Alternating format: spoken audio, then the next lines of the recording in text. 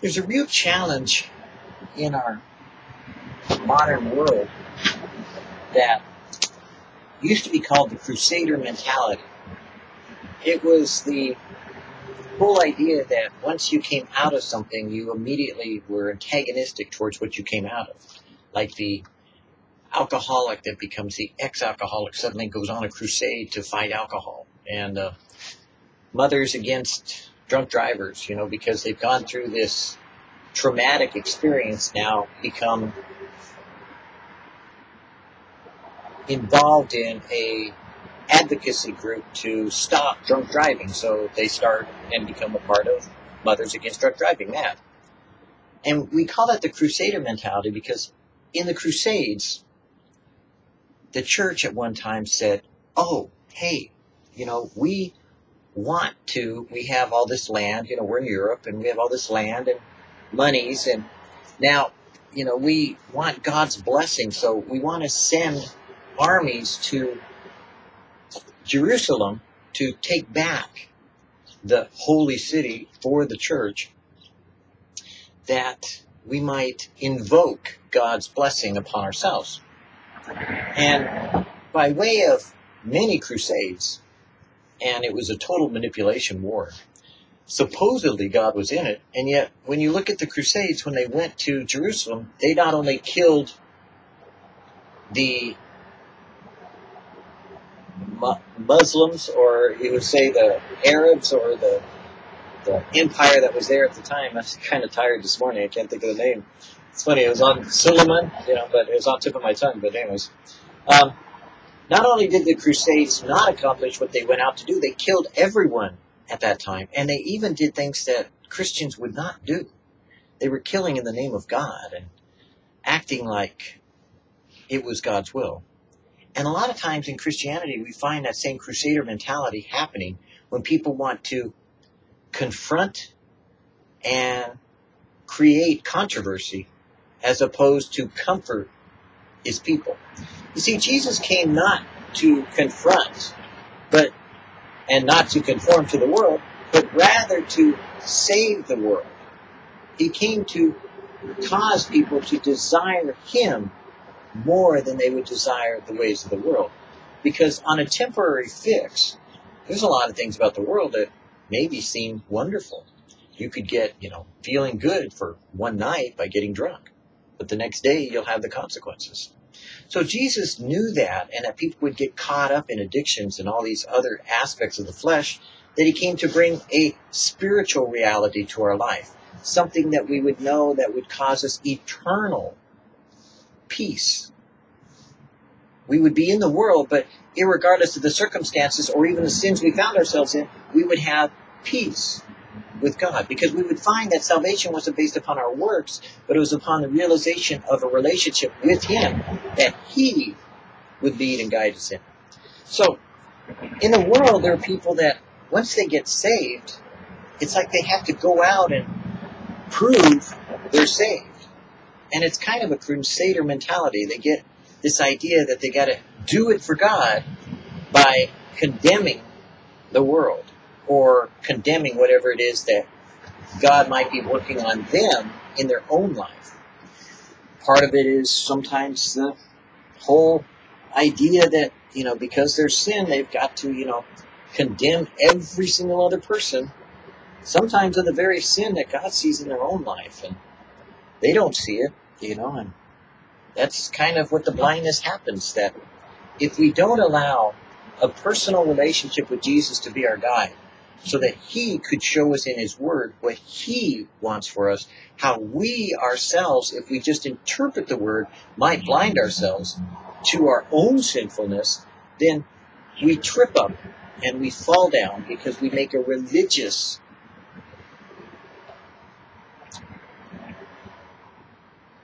methodology to our way of life that, while that may protect us in some ways from some of the things that are worldly and ungodly, it really doesn't save us from self-deception, because religiosity in a lot of ways is good.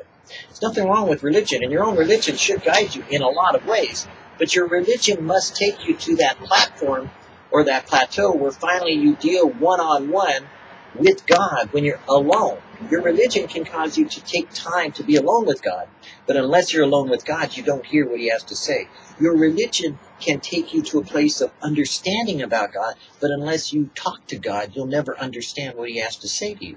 So religion is good if it's done up to a plateau place where the rest of it is relationship. So on the bottom, you have religion. But on top of that, you must add relationship so that the personal application of God speaking to you will determine what you do in your religion to make it a complete wholeness or holiness unto God. So, unfortunately, sometimes people take religion and leave out relationship, and then they run after people and start crucifying sometimes the Christians that really are already saved. They start crucifying ideas or personal agendas that they have, but they don't realize it's a personal agenda. It's not what God told them to do. Sometimes you get people that are so wrapped up into politics, they forget they're Christian completely. They don't realize that political activism is a drug, and it becomes an addiction that every 6 months, and every year, and then every 2 years, and then every 4 years, you have to keep winding yourself up like a hamster to be, so active, because that's what activists are. They stay active. They're constantly on the run. Go, go, go, go, go, go, go, go, go. And they can't stop. Be still.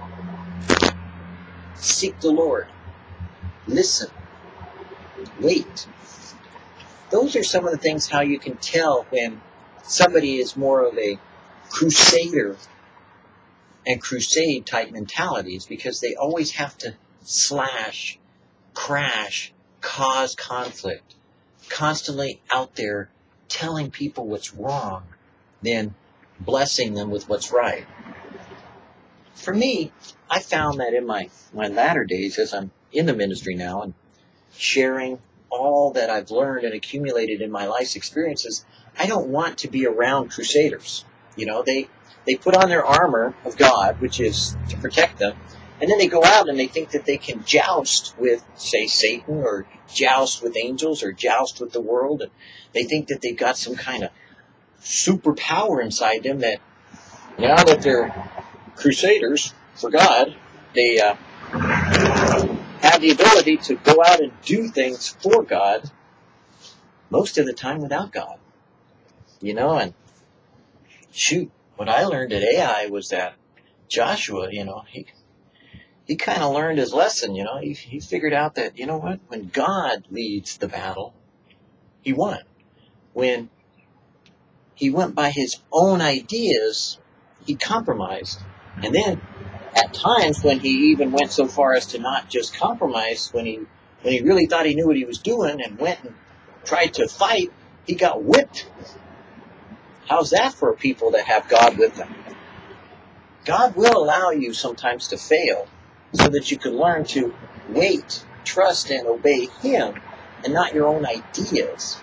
So, in this world of conflict, people want to confront and cause conflict so that they can create for themselves a feeling of righteousness. Because when you confront something, you think, ha! I showed them. When you cause conflict, your anger and your feelings will well up. And anger can be a powerful motivation. And there's a certain amount of anger that you could use in the right way. But if it's motivating you to confront and cause conflict, then anger is not a good motivation. In fact, it may cause you to do things and say things that you probably shouldn't have, because you reacted in a hurry, guided by emotion rather than devotion to God. And what I mean by that is that if you don't stop with your emotion, you can still be emotional, don't get me wrong, but you have to kind of compartmentalize the two. You have to have this emotion, whatever it is. It should be peace, love, and joy, obviously, that's fruit, but if it doesn't, you know, say you're angry, well, then you have to kind of hold your anger right here, and then you have to go over here and say, God, I'm angry, but let's be real. Even though I'm in my anger, what do you want me to do? And then God will tell you. Because you see, God might use your anger to keep that blood pumping, so to speak, but choose to channel it or choose to direct it in a positive way. Because it says that not the sun go down upon your wrath. Be angry, but sin not. So, in a lot of ways, it's not about just one aspect, like, oh, that is sin, and so we have to confront it. But it's about, did you ask God if He wants you to confront it? Because He may be doing something in that person's life that you're interfering with. You see, the religion part tells you it's sin, tells you to confront. But the relationship part tells you, let God tell you if He's doing something there that He wants you to remain silent and be still. It's a challenge because a lot of people have more religion than they do relationship. And, it's going to sound weird, but sometimes having too much relationship isn't a bad thing. It might be a good thing. Perpetual guidance. Fullness of joy. The joy of perpetual guidance, the joy of knowing that every detail of your lives is planned by me, but planned with a wealth of tenderness and love. I love you, so I will watch over you. I care for you with an everlasting love. Therefore, with loving kindness have I drawn thee. Wait for guidance for every step, and in every step seek the Lord. Wait to be shown my way, not thy way. I thought of this loving leading should give you great joy. All the responsibility of life is taken off your shoulders, because my yoke is easy and my burden is light. Just do as I lead you to do. All its business worry taken off your shoulders. It is indeed a joy for you to feel so free and yet so planned for intricately, because even as detailed as I know every hair on your head, so too I know every step of your life. Oh, the wonder of this God-guided life, to think anything impossible in such circumstances is to say it cannot be done by me. How could anything be impossible if I am there? To say that is surely a denial of me. In all aspects of our life, God wants to demonstrate He's the living God. He is the reality check of our existence.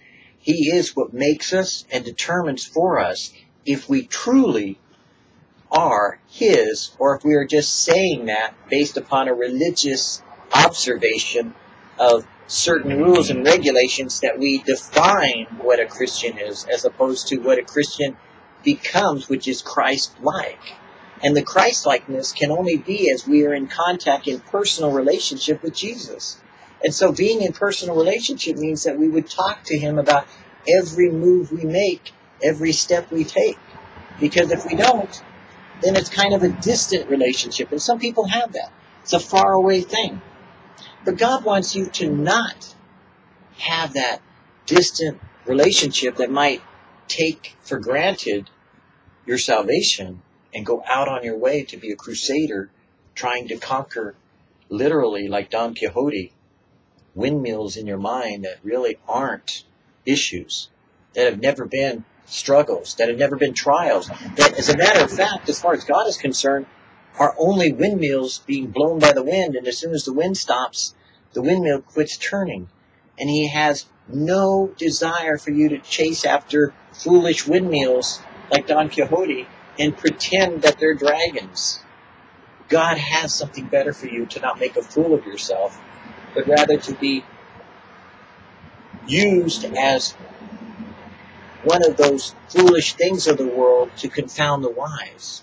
That though you may have been a fool and gone on your crusades like a Don Quixote, riding a donkey, thinking you're riding a steed and wielding some mighty sword of the word, you've actually been slashing and gnashing and gashing on Christians and some of your fellow brethren and wounding them in ways you never thought you would have. How sad it would be to see the day when Jesus said, look, here's what you were doing, but over here is what I wanted you to do. And this is what would have happened with joy unspeakable had you done it. The peace, the love, the joy ought to be your guide. What are you doing if you don't have peace in your heart, love on your lips, and joy in your eyes? Why are you doing what you're doing? If you're bitter and not better, why are you doing what God has not told you to do?